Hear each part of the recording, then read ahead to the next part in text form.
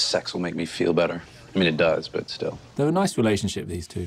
Listen, I get why you called Ethan. I totally do. And I get why you went to go see him. I understand that's your process, but oh my God. And I love, too, that this is not like the stereotypical gay guy and fag hag where she wants to be with him forever. That she really, you really feel that Doris has Dom's best interests in mind. You know, she wants him to succeed. Yeah.